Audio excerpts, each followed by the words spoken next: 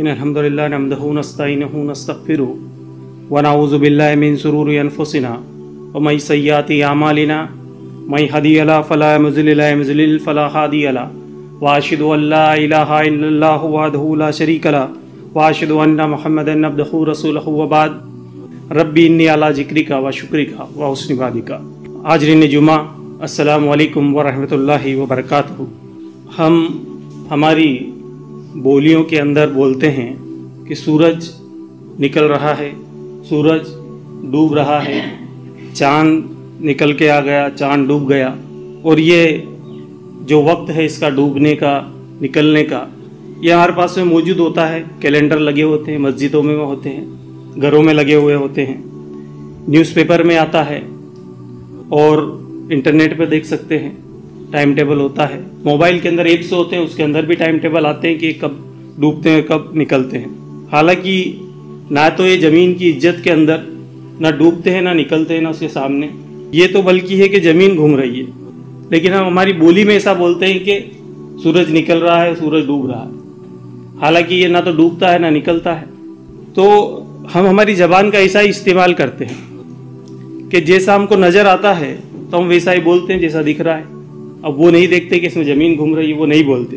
اور اس وقت کے سلسلے میں، یعنی وقت کے تعلق سے ہم یہ کہتے ہیں، تو اس کے سلسلے میں ہمیں کوئی چیز نظر آتی ہے تو ہم اس کو نظر انداز بھی کر دیتے ہیں. سورج ڈوبا یا نکلا، وہ زمین گھوم رہی ہے، لیکن ان سب کا رزلٹ کیا ہے؟ رزلٹ ان سب کا یہ ہے کہ سورج نکلتا ہو، چاند ڈوبتا ہو، زمین گھوم رہی ہو، ان سب کا رزلٹ یہ ہے کہ وقت چل رہا ہے. ان سب کا جو نتیجہ ہے کہ وقت چل رہا ہے، اور وقت یہ نکلتا جا رہا ہے، اور یہ وقت گزر جاتا ہے لیکن یہ واپس نہیں آتا ہے. یہ وقت کی خاصیت ہے کہ یہ واپس ریپیٹ نہیں ہوتا، واپس نہیں آتا. اور اس دنیا سے ہم بھی گزر جاتے ہیں اور واپس نہیں آتے ہیں، یہ بھی نہیں ہوتا ہے. اور اس گزرنے کو، آنے کو اور چلے جانے کو، ٹرانسفر کو ہم موت کہتے ہیں. حالانکہ یہ گزرنا ہے اور ہم اس کا نام، ہم نے اس کو موت رکھا ہے. تو یہ زندگی تو جاری رہتی ہے، لیکن ہم زندگی میں جو ہے اس زندگی میں چلے جاتے ہیں. یعنی موت کو ہم انتقال کہتے ہیں. انتقال یعنی کہ منتقل ہو جانا، اس زندگی سے اس زندگی میں چلے جانا. تو زندگی تو جاری ہے، ہم اس زندگی میں چلے گئے. تو یہ وقت چلتا رہتا ہے. اب اس کے لیے آپ نے دیکھا ہوگا ڈاکٹر لوگ ایک زندگی، لائف جب چلتی ہے تو اس کو ECG کرتے ہیں. اس پر ایک لائن ہوتی ہے، وہ چلتی جاتی ہے اور بڑھتی جاتی ہے، بہت لمبا کاغذ نکل جاتا ہے. لیکن وہ کبھی بھی آپس میں جڑتا نہیں ہے دونوں، پھر سے کہ واپس وہ گھوم کے اس کے ساتھ میں آ جائے. وہ ایک سرا دوسرے سرے کو پکڑ نہیں پاتا ہے، وہ ایسا ہی چلتا ہے، ایک لائن ہوتی ہے سیدھی.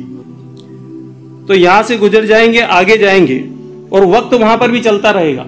یہ وقت یہاں چل رہا ہے تو وہاں بھی چلتا رہے گا. اور لیکن وہاں کا وقت ہوگا وہ الگ، اس کا ٹائم ٹیبل ہوگا، لیکن چلے گا تو وہاں پر بھی. اب جو ایمان والے ہیں ان کا وقت آگے جاتا جاتا رہتا ہے. یعنی جو ایمان والے لوگ اپنے آپ کو کہتے ہیں کہ میں ایمان والے ہیں، تو ان کا وقت آگے جاتا رہتا ہے، چلا جاتا ہے اور واپس نہیں آتا.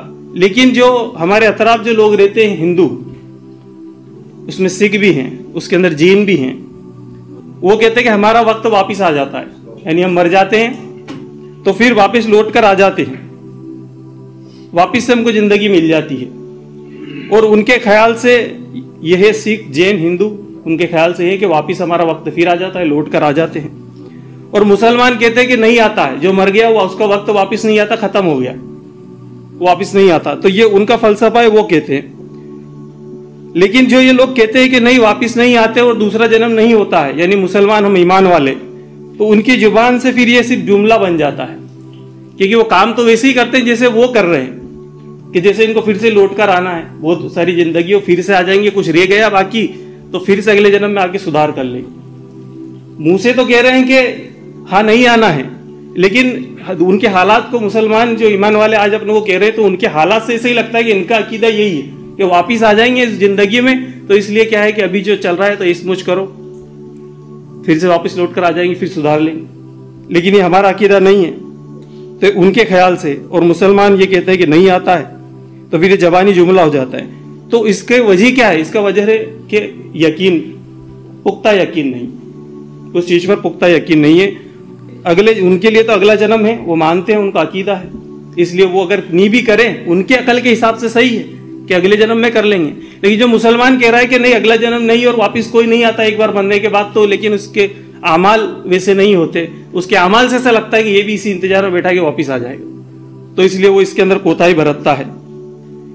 تو جو ایمان والے ان کا بھی طرز عمل ایسا ہی ہے, بس جملہ ہے.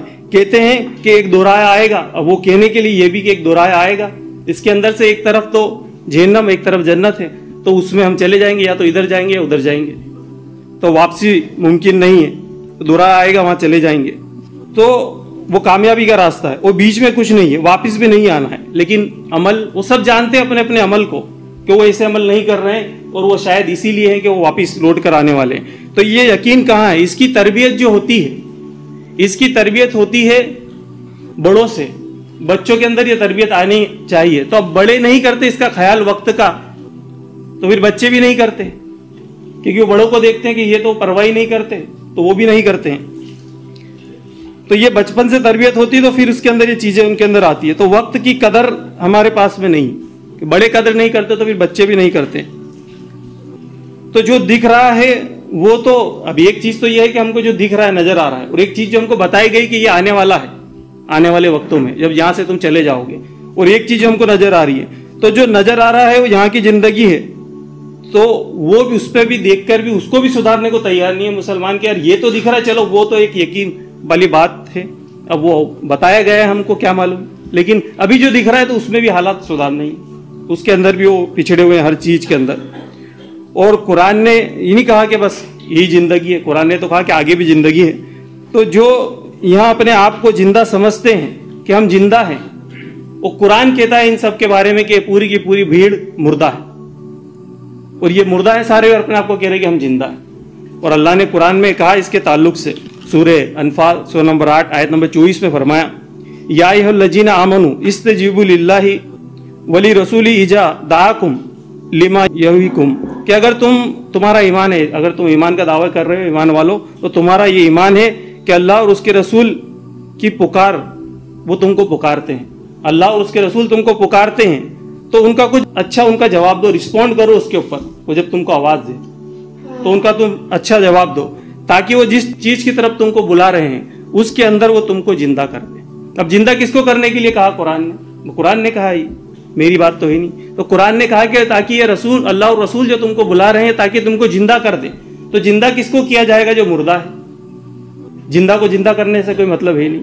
یہ ہے کہ صرف ہم دعوے کر رہے ہیں کہ ہم زندہ ہیں, لیکن حالانکہ مردہ ہیں, کیونکہ ویسا عمل ہمارا نہیں ہے.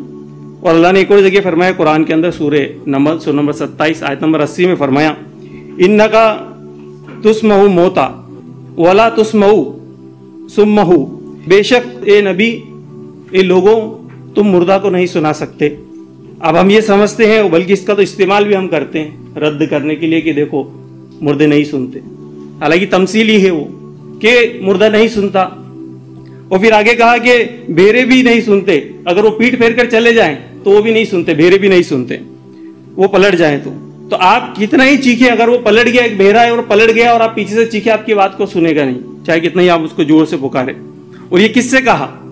اب یہ بھیڑے نہیں سنتے کس سے کہا؟ مردے سے تو کہا ہی نہیں, زندہوں سے ہی کہا, یعنی ہم سے ہی کہا گیا کہ تم بھیڑوں کو نہیں سنا سکتے ہو. تو کیوں اب مردہ نہیں سنتا, یہاں تو ہر طرف چاروں طرف مردے گھوم رہے ہیں, زندہ مردے ہیں, وہ بھی نہیں سنتے. تو یہ کہ قبر والے سنتے یا نہیں سنتے؟ حالانکہ سنتے ہیں. اللہ نے قرآن میں بھی کہا کہ اللہ چاہے جس کو سنا دے, اور حدیثوں میں بھی آتا ہے کہ کوئی وقت ہے اس کے اندر وہ سنتے بھی ہیں. تو ان کا سننا تو ہے ثابت, قرآن سے بھی اور حدیث میں ملتا ہے. تو سننے کا مطلب یہ نہیں ہوتا ہے کہ صرف سن لیا, سننے کا مطلب ہوتا ہے رسپونڈ کرنا, کچھ جواب دینا. سن لیا تو اندر اپنے اندر اس کو ڈالنا, اس کو کہا جاتا ہے سننا. صرف سننا یہ نہیں کہ کان سے سن لیا ہم نے, تو اس کا جواب دینا اس کو کہا جاتا ہے سننا.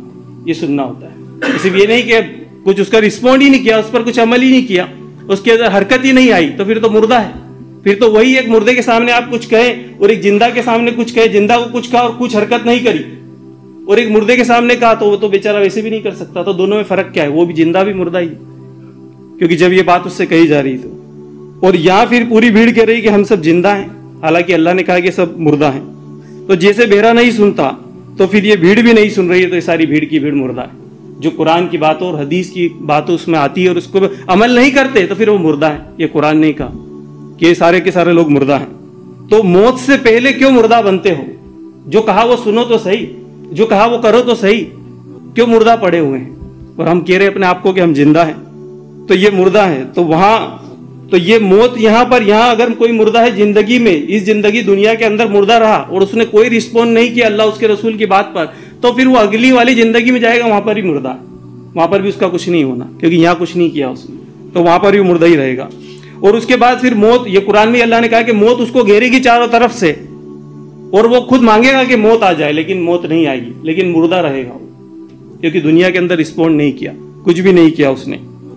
تو اپنا ہم سب حساب لگائیں کہ کون کب زندہ ہے. جب جو دین کا کام کرتا ہے تب زندہ ہے، اس کے علاوہ دوسرا کام کر رہا ہے سب مردہ ہے. تو اپنا حساب لگائے کہ ہم کب زندہ ہے، کس وقت میں زندہ ہے.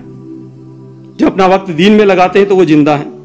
تو کبھی زندہ ہو رہے ہیں تو اس کو بھی چاہیے کہ ہمیشہ کا زندہ بنے، کہ کچھ ایک سپتہ میں کوئی زندہ ہوتا ہے، کوئی مہینے کے اندر ایک بار زندہ ہوتا ہے تھوڑی دیر کے لیے.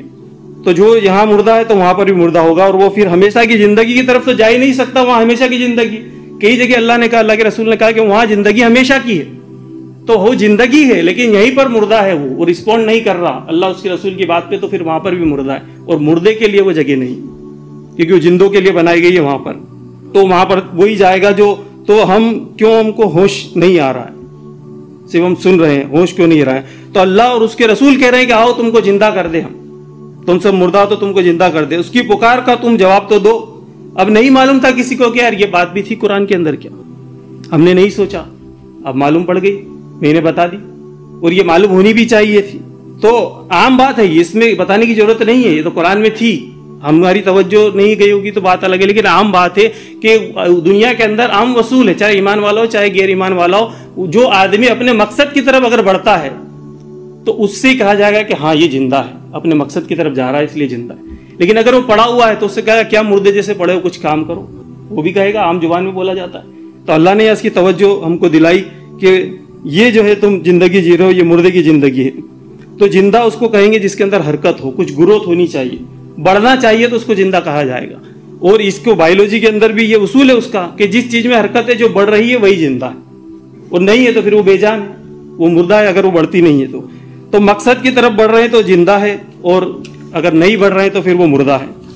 اور اگر مقصد کے تحت بڑھتے ہوئے ہمارے ذہن میں ہمارا مقصد ہے، اس کی طرف بڑھ رہے ہیں، اس میں اگر ہم پھر لیٹے ہیں، بیٹھے ہیں، سوئے ہوئے ہیں، تو بھی بڑھنا مانا جائے گا کہ ہاں یہ آدمی مقصد میں لگا ہوا ہے، کچھ دیر کے لیے لیٹا ہوا ہے لیکن اس کا مقصد چل رہا ہے، اس کی ذہن میں مقصد ہے، ذہن میں مقصد ہے، بیٹھا ہوا ہے، لیٹا ہوا ہے، لیکن مقصد اس کا وہ جو اللہ اس کے رسول نے بتایا اس کی طرف بڑھ رہا ہے، تو یہی مانا جائے گا. تو اپنا حساب ہم لگائیں کہ کتنا وقت 24 گھنٹے کے اندر ہم زندہ ہونے میں دیتے ہیں، کہ ہم 24 گھنٹے کے اندر کتنا وقت زندہ ہیں اور کتنا وقت ہم مردہ ہیں. کیونکہ اگر ہم 24 گھنٹے کے اندر سے ہمارا حساب لگائیں تو 8 گھنٹے تقریباً آدمی سونے میں دیتا ہے. کسی کو زیادہ بھی چاہیے، وہ اپنے جسم کی بات ہے یا اس کے کام کی بات بھی ہے. کسی کو 10 گھنٹے 12 گھنٹے بھی پورے نہیں ہوتے. کوئی سنڈے کے دن تو سوتا ہے اتنا کہ 16 گھنٹے کے بعد بھی کہتا ہے اباسی آ رہا ہے، واپس سوؤں گا کھانا کھا کے، اتنا بھی سوتا ہے. تو 8 گھنٹے سونے میں چلے گئے. 2 گھنٹے پھر جب وہ اٹھتا ہے نا تو اس کی دن چریا میں چلے جاتے ہیں، نہانا دھونا سب، اس کا جو بھی کھانا پینا اس کے اندر دن چریا، اس کے کپڑے بدلنا وہ سب تیار ہونا، اس میں اس کے 2 گھنٹے چلے جاتے ہیں. اس کے بعد 3 ٹائم کھانا ہے اس کا، اس میں بھی تقریباً کچھ لوگ جلدی بھی کھا لیتے لیکن اس کے اندر بھی لوگ 2 گھنٹے تقریباً لگ جاتے ہیں کھانے کے لیے. 3 ٹائم کھاتا اس میں بھی لگ جاتے ہیں. اس کے پھر جاب ہے، دکان ہے، اور اس کو دکان اور جاب جانے میں بھی 1 گھنٹہ لگ جاتا ہے.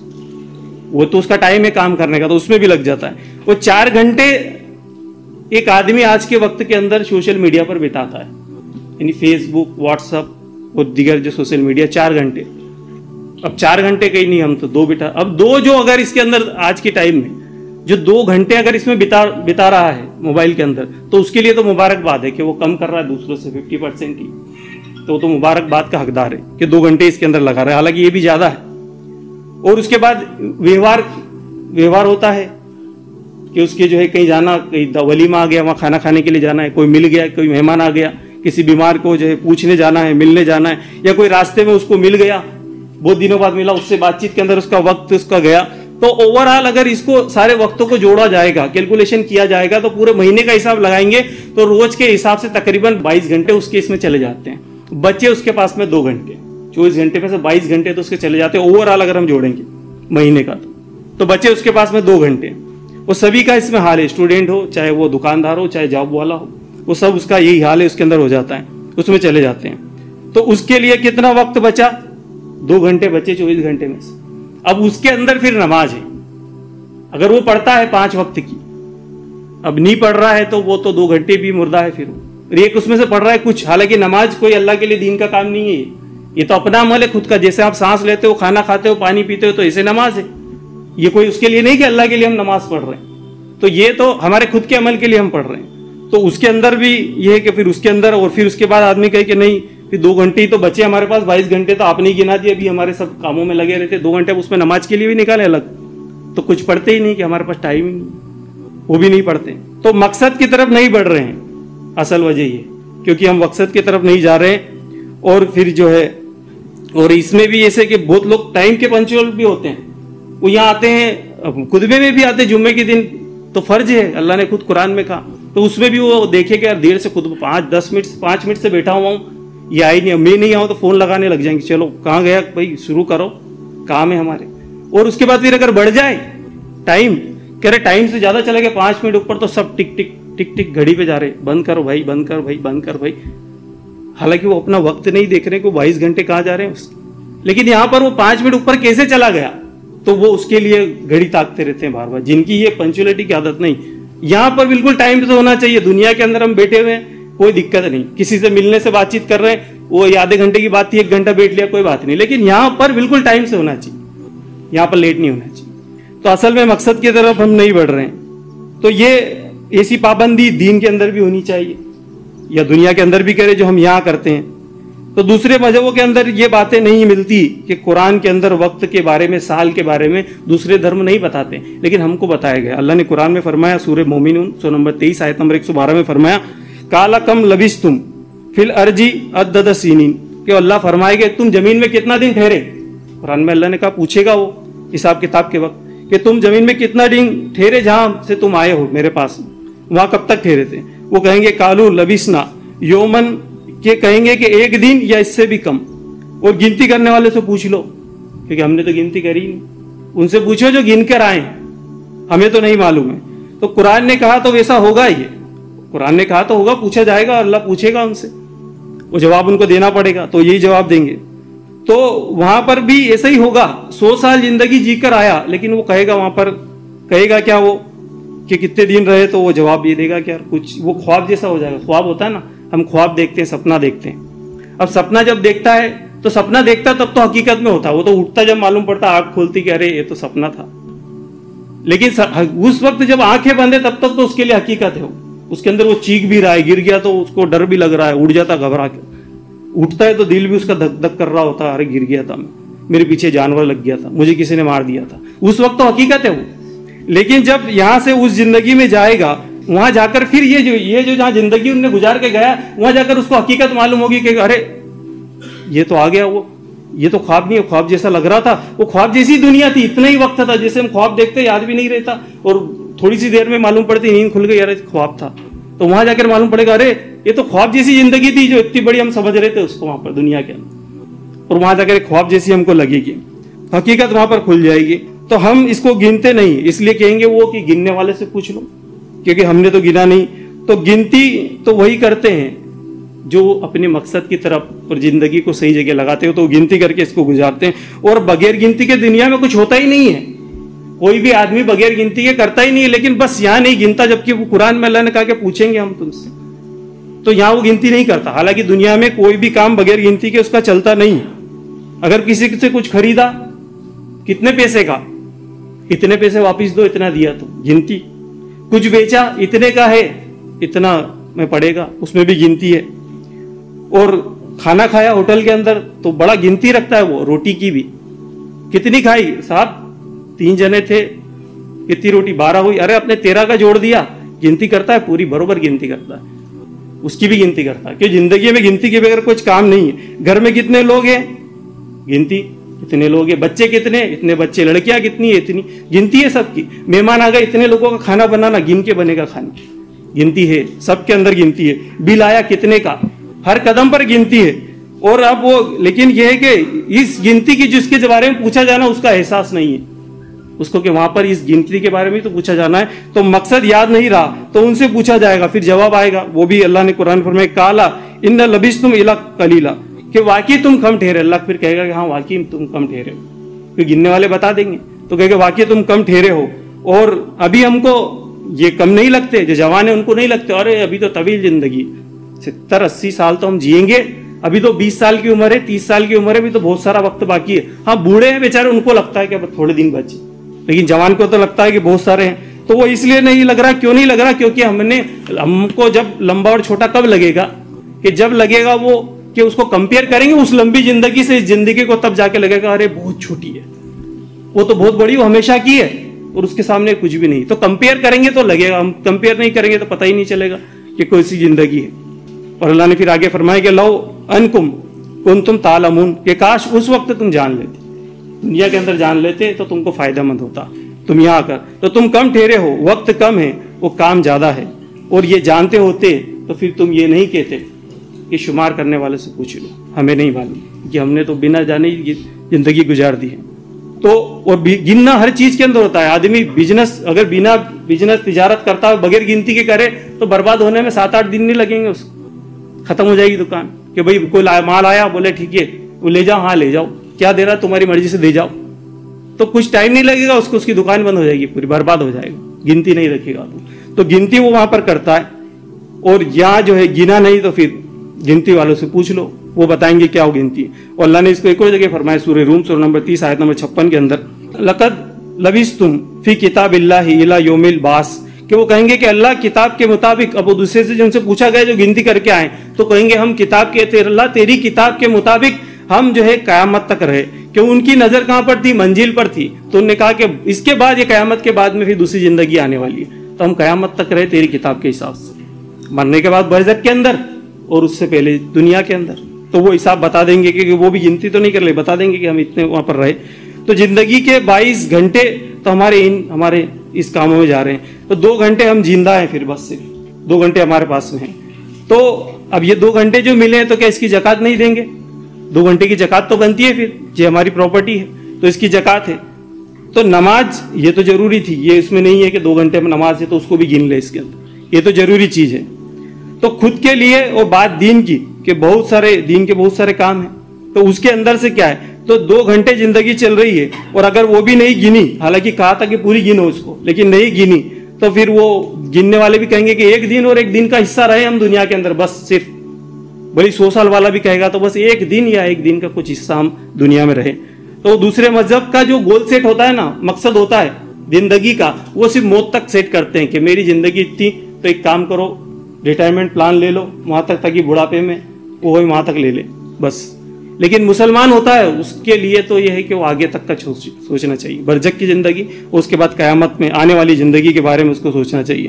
تو پوچھا جائے گا دین کے لیے کیا کیا، تو پھر کیا کہیں گے؟ پوچھا جائے گا، اللہ پوچھے گا.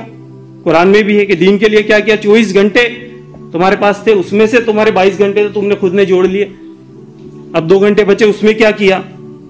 تو پھر کیا کہیں گے پھر اللہ سے؟ اللہ 24 گھنٹے تو ہمارے خود کے کم پڑ رہے تھے، تو تیرے لیے کیا کرتے ہم؟ پھر ہمارا خود کا ہی پورا ہی نہیں پڑ رہا تھا اس کے اندر، تو تیرے لیے ہم کرتے کیا؟ تو زکوٰۃ، حالانکہ زکوٰۃ نہیں کہا، لیکن اگر ہم اس کو نکالیں گے قرآن سے ملے گا کہ وقت کی زکوٰۃ بھی دینا پڑے گی. اور وقت کی زکوٰۃ ہوتی کتنی ہے؟ جتنی ہمارے سونے چاندی کی زکوٰۃ ہے، مال کی زکوٰۃ ہے 2.5%، تو وقت کی زکوٰۃ بھی 2.5% ہی جوڑ لیں کہ جو وقت ہے. تو اب اس کے اندر سونے کا بھی چھوڑ دیں، وہ تو ضرورت ہے انسان کے 8-10 گھنٹے سوئے گا تو اس کو بھی چھوڑ دیں، بچے اس کے 14 سے 16 گھنٹے، اس کی زکوٰۃ اس کے اندر سے جوڑ لیں کہ اس میں سے کیا نکل رہا ہے. تو اس میں سے جوڑیں گے تو بمشکل 30 منٹ کی زکوٰۃ بن رہی ہے اس کی. تو جس کی جیسی صلاحیت ہے وہ 30 منٹ اپنے روز اس میں لگائے دین کے لیے، نماز کو چھوڑ کے، نماز اس میں شامل نہیں، نماز کو چھوڑ کے 30 منٹ اس کو اس میں لگانا ہے. اگر اس کو نہیں ملتا کہ نہیں 30 منٹ تو روز تو نہیں دے سکتے، تو سپتاہ میں 3 گھنٹے سے 3.5 گھنٹے ہو رہے ہیں، تو سپتاہ میں 3.5 گھنٹے دے. مہینے کا حساب لگائے، نہیں سپتاہ میں بھی نہیں ملتا ہے تو مہینے کے اندر دے، پھر جوڑ کر اس کو 12, 13, 14 گھنٹے ہو رہے تو دے اس کو، پھر 1 دن دینا پڑے گا پورا. تو دین کے لیے دینا پڑے گا کیونکہ یہ اس کی زکوٰۃ ہے. تو یہ اور خود طے کرے، کوئی دوسرے کے لیے نہیں کرنا ہے، خود کے لیے کرنا ہے، اس لیے خود طے کرے کہ اسے کیا کرنا ہے. تو کچھ نہ کچھ اس کو کام کرنا ہے، تو کسی نہ کسی کا اس کو یہ نکالنا پڑے گا، نہیں نکل رہا وقت نکالنا پڑے گا. نہیں تو اس سے پوچھا جائے گا. تو اللہ اس کے رسول آواز دے رہے ہیں کہ لوگوں اگر تم جو ہے تم کو میں زندہ کر دوں, وہ زندہ کب ہوں گے؟ جب میری بات پر تم رسپونڈ کرو, مجھے جواب دو. جب ہم نے تم کو پکارا ہے تو اس کا تم مجھے جواب دو. تو جواب وہ مانگ رہے ہیں اور ان کو جواب دینا ہے, تو وہ زندہ ہم کو کر دیں گے. تو اپنی زندگی چاہے جو ہے یہاں پر دنیا کے اندر ہی جہنم بنا لو, یا پھر یہاں پر سنوار لیں تو آگے بھی وہاں مل جائے گی ہم کو. یہاں جنت, تو یہاں جنت ہم نے بنا لی اپنی زندگی کو, تو وہاں بھی جنت ہماری ہم کو مل جائے گی. اور جنت کا مطلب صرف یہی نہیں ہوتا ہے کہ حورے اور محل, نہیں تو کسی کو بتا بھائی جنت تو کہتا ہاں حورے محل, کیونکہ یہی اس کا مقصد یہی بنا رکھا اس نے. دو ہی مقصد اس کے بنا رکھے, کنوارا ہے تو اس کے لیے حور کی تلاش کر رہا ہے, اور مال کما رہا ہے تو بس مکان محل بن جائے, بڑے سے بڑا بناؤں, پورے محلے کے اندر اپنی کوٹھی سب سے بڑی ہونی چاہیے. اسی میں وہ جنت کا مطلب یہ سمجھتے ہیں ہم کہ حورے اور محل. اصل جو جنت کا مقصد اللہ نے قرآن میں بتایا کہ جس جگہ پر غم اور خوف نہ ہو وہ جنت ہے. تو اگر دنیا کے اندر ایک آدمی کے پاس میں غم اور خوف نہیں ہے تو اس کے لیے بھی جنت ہے. اگر اتنا اس نے اپنے آپ کو دین کے لیے لگا دیا اور پابند کر لیا تو اس کو خوف اور ڈر نہیں ہے.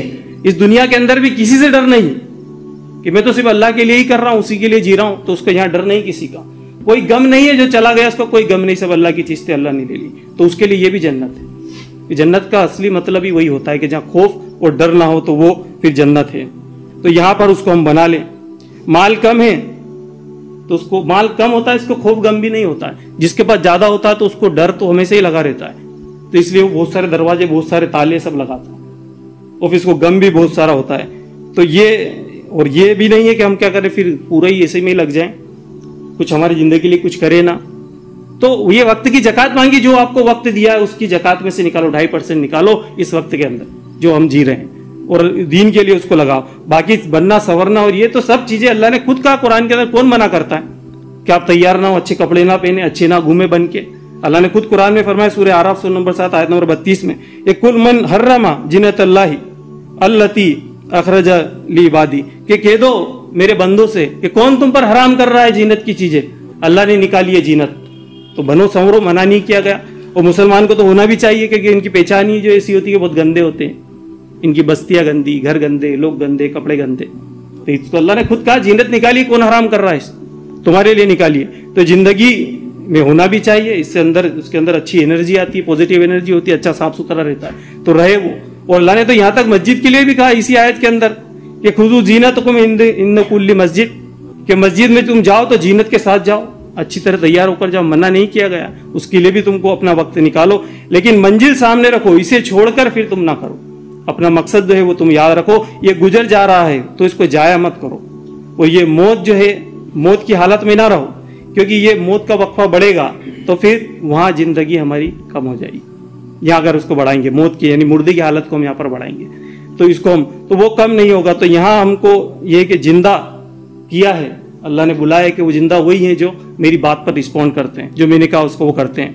تو موت کی حالت سے نکلیں, اور جن کے پاس راستے نہیں ہیں تو وہ اس کو پڑھیں اور اس کے حساب سے عمل بھی کریں, اور جتنا اس میں سے وقت نکال سکتے دین کے لیے نکالیں. اور یہ بھی ہے کہ جن لوگوں کے پاس راستے نہیں ہیں, مسلمانوں کے علاوہ دوسرے کے پاس میں راستے نہیں, لیکن ہمارے پاس میں تو وہ عقل سے کام لگاتے, عقل لگاتے, وہ اپنی مرضی سے کرتے رہتے ہیں جو کچھ کرنا ہے. لیکن ہمارے پاس میں کیا ہے کہ ہمارے پاس میں ہدایت موجود ہے, اور ہمارا عقیدہ بھی یہ ہے. وہ تو اس لیے نہیں کرتے اچھے کام, یہ پھر بھی کرتے ہیں, حالانکہ ان کو معلوم ہے, ان کا عقیدہ یہ ہے کہ واپس مر کے دوسرا جنم آ جائے گا, بچہ کچا پھر کر لیں گے. لیکن ہمارا عقیدہ یہ ہے کہ واپس نہیں آنا, زندگی یہی ہے. اس کے بعد بھی پھر اگر ہم اس امید میں بیٹھے ہوئے اور عمل نہیں کر رہے کہ جیسے واپس آنا ہے دنیا کے اندر, تو پھر یہی عقیدہ مانا جائے گا کہ آپ کا بھی عقیدہ ہے, اس لیے آپ اس زندگی میں کام نہیں کر رہے, اس کے لیے بیٹھے ہیں کہ واپس زندہ ہو کر آ جائیں گے پھر کام کریں گے. تو ہدایت موجود ہے اور یہ رکھی میں نے, اور اللہ نے قرآن میں فرمایا بھی کہ نصیحت کرتے رہو, نصیحت مومنوں کو فائدہ دیتی ہے, ریمائنڈر کرتے رہو, ذکر کرتے رہو, بار بار ان کو یاد دہانی کراتے رہو. معلوم ہونے کے بعد بھی کراؤ گے تو یاد دلاتے رہو گے تو فائدے مند ہوتا ہے. اور نبیوں کے قصے بار بار قرآن میں جا بجا ہم کو کیوں بتائے گئے, یہ تھوڑا یہاں پر, تھوڑا وہاں پر, تھوڑا وہاں پر, سب جگہ ہم کو بتایا. ایک تو اس لیے بھی ہے کہ ہم بور نہ ہو جائے, ایک جیسا قصہ پڑھے تو اللہ نے ہر جگہ تھوڑا تھوڑا بتا دیا. اور بار بار وہ سب کا یہی کہتے تھے, وہ سب کہتے کہ میں تمہیں زندہ کر دوں. بائبل کے اندر اتنی تبدیل ہونے کے بعد بھی آج بھی عیسیٰ علیہ السلام کے تعلق سے موجود ہے کہ عیسیٰ علیہ السلام لوگوں سے کہا کرتے تھے, یہ لوگوں ادھر آؤ میں تمہیں زندہ کر دوں. زندہ لوگوں کو بلا کے, مردے کو تھوڑی کہہ رہے ہیں, بلا رہے ہیں کہ ادھر آؤ میں تمہیں زندہ کر دوں. تو زندہ کو ہی بلا رہے ہیں, کہہ رہے تم مردہ ہو, چلتے پھرتی لاشیں, تم کو میں زندہ کر دوں. وہ سب نبی کا یہی تھا، اس لیے اللہ نے قرآن میں بھی رکھا کہ اللہ اس کے رسول تم کو بلا رہے ہیں، ان کا جو ہے زندہ وہ تمہیں کر دے. سنا ہے تو پلاننگ کریں یہاں سے کہ ہم مردہ نہیں رہیں گے، زندہ رہیں گے، کیونکہ دین کے لیے کام کر رہا ہے وہی زندہ ہے. وہ وقت کی زکات دیں گے، اس کے لیے کچھ نہ کچھ ہم وقت نکالیں گے، اور نہیں تو پھر نقصان ہوگا.